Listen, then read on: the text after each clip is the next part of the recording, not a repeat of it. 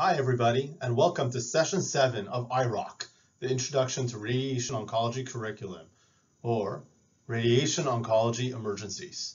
My name is Rafael Yechieli. I'm an associate professor at University of Miami, and I'm very excited to be able to deliver this lecture on behalf of IROC and ROCSIG. So let's get started. So when you're thinking about a radiation oncology emergency, we got to start from the beginning. And the beginning is when you get notified about it. So first things first, you're going to get paged. And they're going to be reaching out to you. And I really wanted to take a step back here. And before we even get started, recognize how to approach getting paged. So in general, it's never really a good time to get a page. And especially when on the phone, they're calling you and telling you that there's some emergent radiation oncology issue. Well, you probably have other things you're planning on doing that now you need to go and deal with this other thing that has just come up. And what I want you to remember, even though throughout your experience, you're going to find that a lot of the issues aren't really emergencies, and we're going to talk about how to deal with emergencies in this session, I want you to remember that to the person making the call to you, to them, it kind of is an emergency. You see, they're dealing with someone with cancer, and to us, this is routine. This is our everyday job. But to the referring doctor, they have a problem that they don't know what to do with it. And that in itself is an emergency to them. So how we act and how we interact with our referring providers, actually, we can really help them. Of course, we'll help our patients, but hopefully at the end of this session, you'll also know how to help the doctors on the other line. So what do you do when you get paged? First of all, call back, be courteous, look up the chart. And first ask, has the patient ever been radiated before? And then really the most important thing is try to confirm that there's been an actual diagnosis of cancer.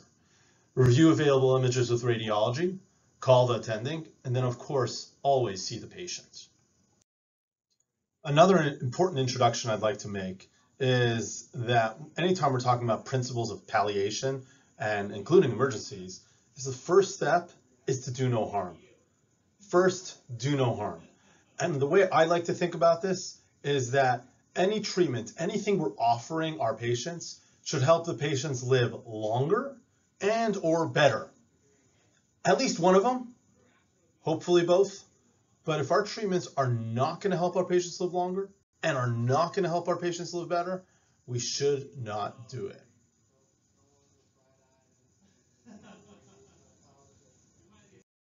The three things to consider is number one, is this really an emergency? Number two, is radiation the best option for this patient? Or should we be recommending other non-radiation treatments? And number three, which is really important, is the patient stable enough to bring down to the department? So let's start from the beginning. What is the most common radiation emergency? I'm going to wait here because it's one of these 5 choices. Is it painful bone metastasis? Is it spinal cord compression? Is it symptomatic brain mets? Is it SVC syndrome? Or is it vaginal bleeding? Spinal cord compression. That is the most common radiation emergency.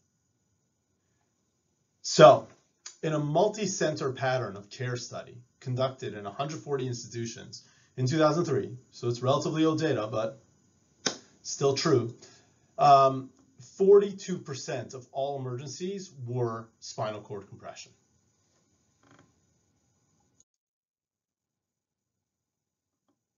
Here's a case. 67-year-old male, no past medical history, presents with a 2-week history of bilateral lower extremity weakness. They get an MRI and it shows a compression fracture of T8 with spinal cord compression. And you can see that really well right here. The compression fracture as well as the compression of the spinal cord.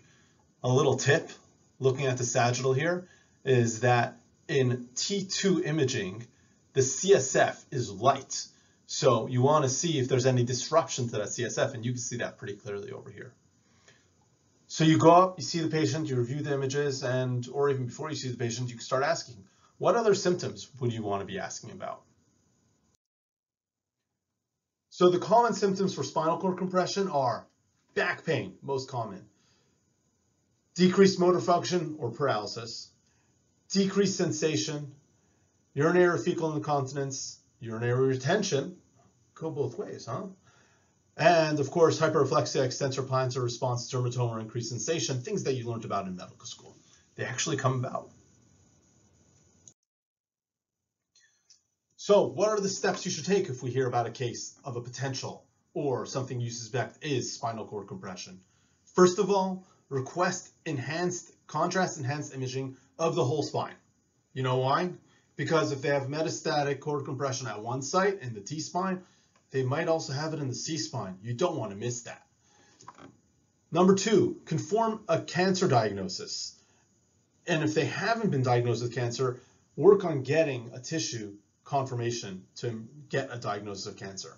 Number three, really important, go see and examine the patient. Now, if the patient is symptomatic and we know the diagnosis of cancer, the approach to take is this: dexamethasone, 10 milligrams bolus, followed by 4 milligrams every 6 hours. And of course, like all the steroid we're going to talk about, always try to taper them as soon as possible. And we could even discuss this with the team up front, saying, hey, we're starting this for symptom relief, but it's not going to be a long-term thing. It will happen if we don't have this discussion, where patients will come in for follow-up a couple months later and they've been on steroids the entire time, high dose. And if it's a spinal cord compression, always request a neurosurgical evaluation. So what's the best initial steps of management? A, do we just initiate steroids and get them to surgery? B, do we initiate steroids and just bring them down and get them to radiation?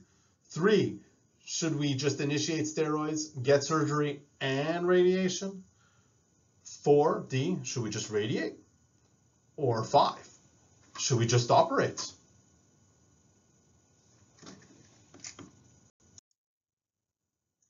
There we go.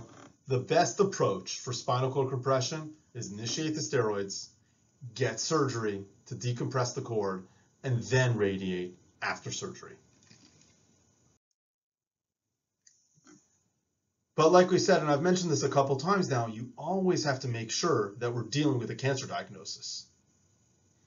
So let's take a look at this set of imaging. We've had 2 compression fractures.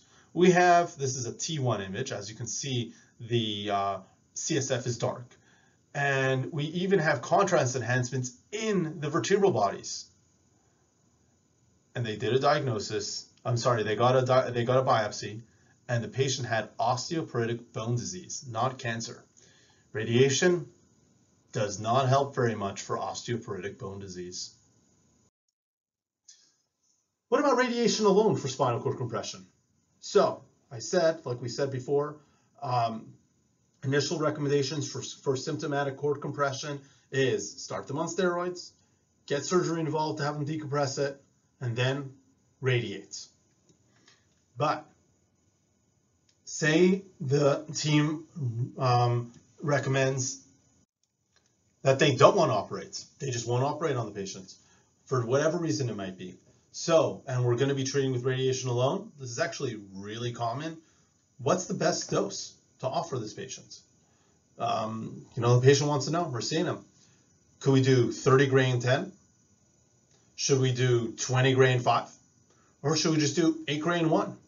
Or is it dealer's choice?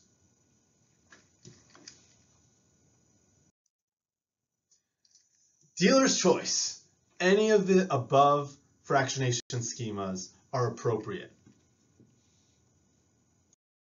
So you get called in on the weekend, it is a symptomatic cord compression, and they are not taking the patient to surgery. What do you do? First of all, confirm steroid initiation. If they're symptomatic and it's a weekend and you're calling in your team to treat this patient, make sure they're on steroids. Now, in the setting of immunotherapy, steroid use as a whole is a little more controversial, but at the same time, if it's a symptomatic cord compression, start them on steroids. If the CT-SIM is not available on the weekend, which is common, then we need to treat the patient on the treatment machine. And the best way to do that is like this. Obtain a large filament area, either an AP or a PA image. Reduce the field to include 2 vertebral bodies above and below the target. And that way you're really making sure you're not missing. So even if there's a shift, you're not going to miss your target. And then you want to make sure that laterally you're at least 2 centimeters wide. And again, the goal of this is to make sure we don't miss. What we're prescribing to is in general APPA to midplane or PA. That's anterior posterior and a PA, posterior anterior. And then just treating the dose, let's say you're delivering 3 gray, so 1.5 gray coming in from one side, 1.5 gray coming in from the other side. Or depending on the patient's anatomy, sometimes you can get away with just the PA field, delivering all 3 gray to the PA. For the cervical spine, in general, we tend to do laterals. That helps spare the stuff in front, i.e. the esophagus or the mouth. And you want to obviously treat them in that case with their arms down. And then once Monday comes and you can use, when you have your whole team there, it's definitely worth getting a CT sim and continuing the treatment from that point forward with better imaging. The next very common emergency we're going to be called about is brain metastasis. So here we have a case, 54-year-old female presented at an emergency department with altered mental status. The CT imaging identified lesions in the liver, lung, and brain concerning for malignancy. Liver biopsy was done. Good job. We got a tissue biopsy. Confirms non-small lung cancer. So now we look at these images. What do you think? So let me run through them quickly with you. On the top, we're dealing with a T1 with contrast and shows 2 relatively large lesions in the brain and a third one posteriorly as well. And then on the bottom, the T2 flare image shows what's causing the symptoms. It is all that edema causing those symptoms for this patient. So what should we do? Well, first of all, like we discussed earlier, always ask about what symptoms the patients are having. And when you see images like that, what symptoms do we think the patient most commonly will present with? Headache, AMS, seizures, visual change, weakness, nausea, vomiting, or asymptomatic?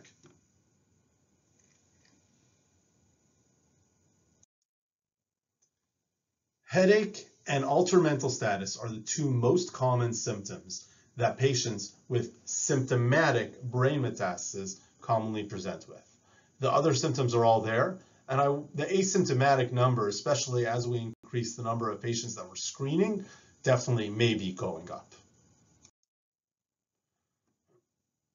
Similar to before, if we're being called in on the weekend to treat someone emergently, then we need to start steroids, same dose as before, 10 milligrams bolus, 4 milligrams, Q6 hours if they're very symptomatic, like this patient was in this presentation. And then again, the recommendations are always to taper as quickly as possible. Whole brain radiation therapy can also be planned and delivered emergently. What do? You put them on the table, you create an acuplast mask with mobilization, you put BBs at the lateral canthi, and you measure the separation with a measuring device from the temple to the temple. Lower border is at the C1, C2 interspace. You draw a block approximately 1 centimeter around the brain, and you come up with a plan to treat the midplane.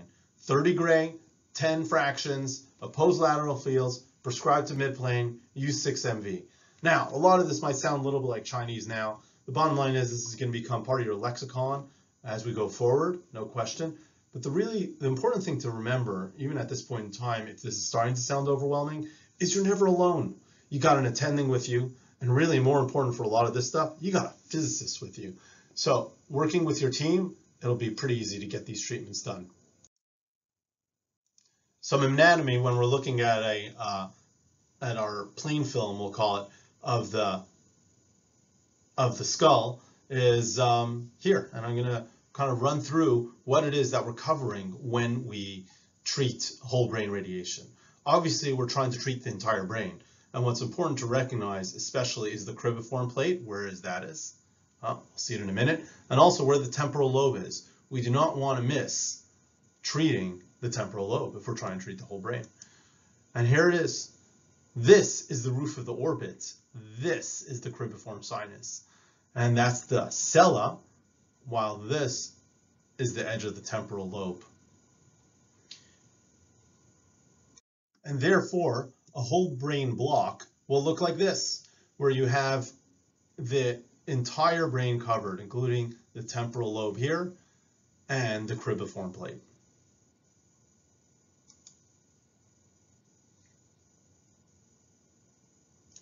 Down to, of course, C1, C2. This is another really common emergency that will be called about, which it's worth getting familiar how to manage. It's slightly different than the other two. So let's go through this. 52-year-old male with a 50-pack year smoking history presents to the emergency department with progressive shortness of breath. Chest x-ray revealed a right upper lobe density, but he didn't get follow-up care. Shows up in the ED, and that's when you get called, and they're like, whoa, this guy's got edema in his face, and his right arm's distended, and his neck veins, and they take a picture, and they send it to you, and this is what it looks like. What do you do? So first of all, anytime we're thinking about superior vena cava or anything, there's a diagnostic riddle that needs to be solved. So you assume it's cancer, because that's why they called you the radiation oncologist. But what is the most likely diagnosis? Is it a germ cell tumor? Is it a non-small cell lung cancer? Is it a small cell lung cancer, lymphoma, or, I don't know, maybe metastatic renal cell cancer? We don't know. So the most common cause of superior vena cava syndrome is actually non-small cell lung cancer on the metastatic side. And symptoms are really what we described in our case. Facial arm edema, distended neck and chest veins, dyspnea or orthopnea, that could be pretty scary, cough, headache, sometimes nasal stuffiness, lightheadedness, episodes of syncope, visual symptoms, hoarseness, stridor, and confusion. So how do we manage this case of superior vena cava syndrome? Again, the referring doctor, they're scared. They don't know what to do. There's this mass. They think it might be cancer, so they called you, the radiation oncologist. So what you got to do is, first of all, make sure the patient's on oxygen and stabilize the symptoms. So that was done. So what's the most appropriate next step in management? Should we start chemo? Should we get emergent radiation going? Should we get a diagnosis and maybe stage the patient? Or should we stent the patient with interventional radiology? And similar to the first two cases, and similar, really important to drive home this point, try to get a tissue diagnosis. This is actually really important when it comes to SVC, as we're about to see why. The quickest way to manage SVC is through intraluminal stenting. It is the quickest palliation of symptoms, does not interfere with the workup, because we're going to see if it's a small cell lung cancer, a lymphoma, or a germ cell tumor, start with systemic therapy. They respond really well to chemotherapy and their symptoms, which is actually the appropriate treatment for their entire disease, and will manage their symptoms really well as quickly potentially as radiation. For non-small cell lung cancer, start radiation right away. 3 to 4 gray per fraction for 3 days. Then, of course, CT-SIM, give concurrent radiation if it's, let's say, a locally advanced lung cancer, non-metastatic. Then, of course, we can go to full dose concurrent chemoradiation therapy. If it is metastatic, something like 30 gray and 10 fractions. This is an excellent dose to go to. I just jumped ahead and gave the answer to this, potentially. Let's see. So, biopsy of the lung mass showed non-small cell lung cancer. Further workup confirms several small asymptomatic brain metastasis, otherwise known as this patient fully staged has metastatic lung cancer. So, what is the most appropriate treatment for his lung mass? A, 30 gray and 10, B, 20 gray and 5, C, 66 and 33, that's a lot of fingers, once daily fractions, or 8 gray, repeated if needed, 1 week apart.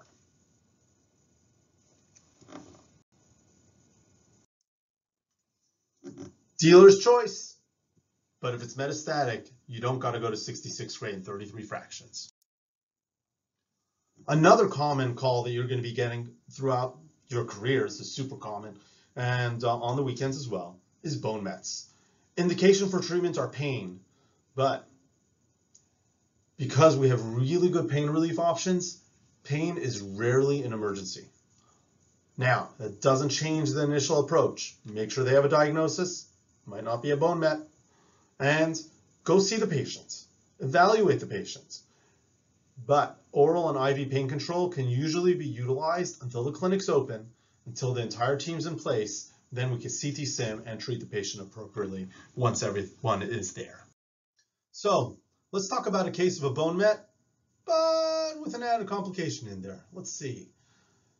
Patient presents with a painful bony metastasis in the femur. And there's concern that there might already be a pathologic fracture there. What do you do? A, just treat the site of bone disease with radiation therapy.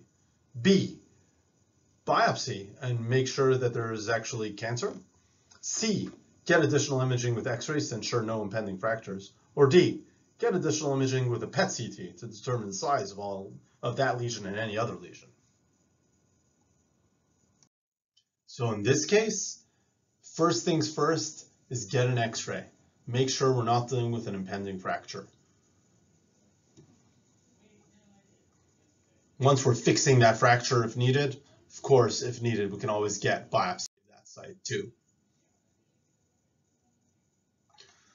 If a pathologic fracture is present, stabilization becomes a priority, regardless of the reason of what caused this fracture, whether it's osteopenia, whether it's osteoporosis, whether it's a MET. So therefore, if that x-ray shows that we're dealing with a likely pathologic fracture, stabilization, especially of the femur, which is a weight-bearing bone, becomes the priority.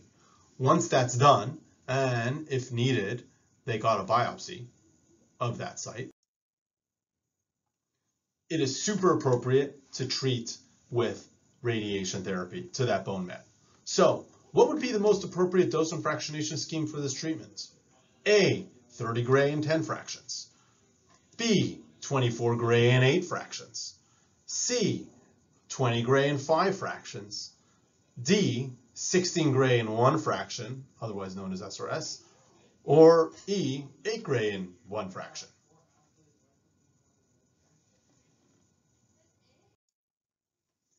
Real dealer's choice. All of these could be appropriate. And what is the likelihood the patient will experience pain relief with the radiation? Is it half? Is it like very few of them? Is it like a lot of them? 70% of patients will experience pain relief. 60 to 80% will have at least a partial response, and up to 40% will have a complete response to their pain, which is why they're calling us to take care of these patients. Not an emergency, but definitely something we can really do to help our patients. So again, let's run through the plan. Patients with a pathologic fracture should be definitely evaluated by surgery prior to radiation, especially if it's in a weight-bearing bone. Single fraction or multi-fraction regimens are associated with similar degree of pain relief, and single fraction treatments, though, are associated with an increased likelihood of the need of retreatment. Now, 8 gray in a single fraction to retreat, pretty easy to do, but there's definitely a reason to use longer fractionation courses or higher doses like SBRT if we think the patient has excellent performance status and is likely to live a long time. Hemoptysis, another pretty common cause. This is actually pretty scary. Think about it from the referring doc's point of view. The guy's hanging out, doing his thing, and suddenly at 11 p.m., I'm sorry, who's calling it 11 a.m.? At 11 p.m., they ring for the nurse, and they're coughing up blood. So the nurse calls the doc on the floor and says, "Doc, patient in room 303 is coughing up blood." And so the doctor looks up the chart, sees the patient has known cancer, and immediately calls radiation oncology and says, "Help us! This patient's coughing up blood." That's what's going on. So definitely worth listening to the story, going in it, seeing the patient, managing things. Because when we do, not only are we going to be helping the patients, but of course we're also going to be helping the entire team so they can take better care of this patient and all patients. So what's the case? 64-year-old male with known metastatic lung cancer being treated with chemotherapy. We know this patient has cancer, and he presents after an episode of coughing up blood.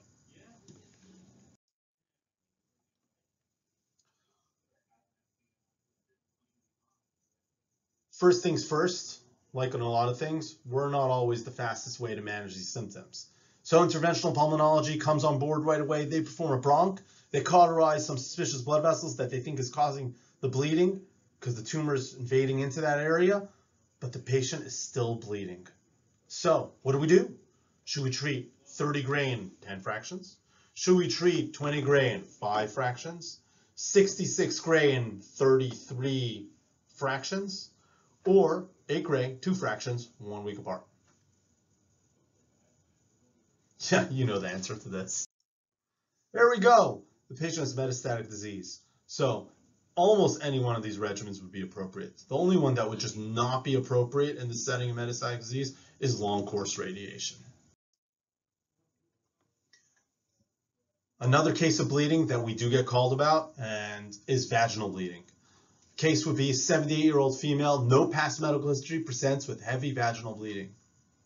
Pelvic exam is done on the floor, shows a cervical mass, and the bleeding intensifies. They check an H&H and it's low. So they call you. Step 1, similar to the step 1 of every case until now pretty much, confirm a diagnosis of malignancy. Make sure we're actually dealing with cancer. Step 2 in vaginal bleeding is the gyne team can do vaginal packing. And that actually, in many cases, stems the bleeding and gives us the time we need to manage everything. IR and surgery should always be involved to evaluate whether embolization is appropriate. And then vaginal bleeding packing doesn't manage this. If IR and surgery are unable to embolize and stop the bleeding, radiation should definitely be considered. And similar to the others, we can try 30 gray in 10 fractions, 20 gray in 5 fractions, or 8 gray in a single fraction. Any of these approaches are appropriate. At the same time, definitely worth discussing with your attending and team, because a lot of this will depend on, does the patient have metastatic disease? Is this someone that we're going to want to treat definitively in the near future? And that's why earning that time with the packing or getting IR to embolize it is really important, especially in the setting of vaginal bleeding. So summary, go see the consult if paged. Okay, even if you're not likely to treat, just go see the patient. Number 1, you're nice. The patients like you. We know that. Come on, everyone in Radong's pretty nice. And we really add something when we go and see the patients. We know that. But number 2, and I think even a really important component, is the fact that when they're calling us, it's because the team is concerned. The team has a problem that they do not know how to manage. And when we show up and tell them, it's not a problem, don't worry about it. That hemoptysis, that's been there a while. He's not really coughing up blood. It's just blood tissue sputum. We have time to manage this. Whatever it is, even if we don't end up treating the patient, being involved, going and seeing the patient will help the team and the patient. Review imaging with the radiologist on call. They are your best friends. Verify path, okay? Most of the time they have pathology for these patients, but a lot of times they don't yet have pathology. So make sure that pathology is happening, that they're getting it. Always make sure that if the patient had prior radiation to that site, they may have just finished for this emergent issue last week. If we do think that you're going to have to treat, notify the therapist on call. Decide the treatment plan if you're going to be treating at all with the attending. Obviously, go in there, dictate an H&P consult note, schedule the simulation for the next working day, even if you're going to be treating emergently on the weekends. And then, this is actually really important, the day after you emergently treat a patient, follow up. Make sure everything is happening right. Really, when you're on call, it's kind of tough, a little bit lonely, but you are managing the patient and they are counting on you. Questions to ask. Is this a true emergency? Is the patient even symptomatic? Question number 2, are there superior or equivalent alternatives to radiation? For example, a symptomatic brain met, surgery works really well. Interventional procedure or surgery for bleeding could work well. And if it's a very chemosensitive tumor, such as small cell lung cancer or a lymphoma, chemotherapy might be the appropriate first step. Decompression is more effective for radiation for immediate relief, and pain medication is more effective than radiation for immediate relief. Surgery on IR are more effective to control acute bleeding than radiation is, because controlling bleeding can take 2 to 3 fractions if we're going at 3 gray per fraction. And if the patient is really acutely bleeding out, we might not have that much time. And really, really important is don't forget the big picture. If the patient is unstable in the ICU, transporting them down to the floor to our department to treat might not be the best approach. Make sure the ICU team is available, make sure to discuss with the ICU team, and make sure it is best for the patient at this time to be taken out of their acute care environment to the radiation oncology department. Good luck to you all. We at IROC and your entire training team is here for you, and we really hope that these slides and this entire course was helpful. Thank you very much. Feedback is always appreciated. I'm on Twitter, I'm via email. You find me, reach out. Thanks a lot. Good luck, y'all.